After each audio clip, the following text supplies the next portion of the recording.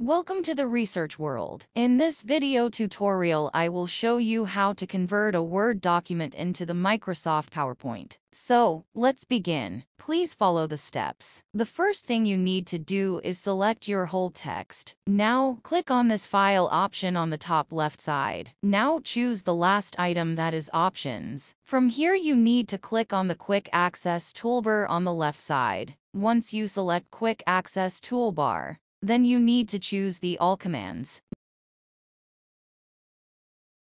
Now scroll down and search for Send to Microsoft PowerPoint. Click on it. After choosing Send to Microsoft PowerPoint, click on the tab of Add option.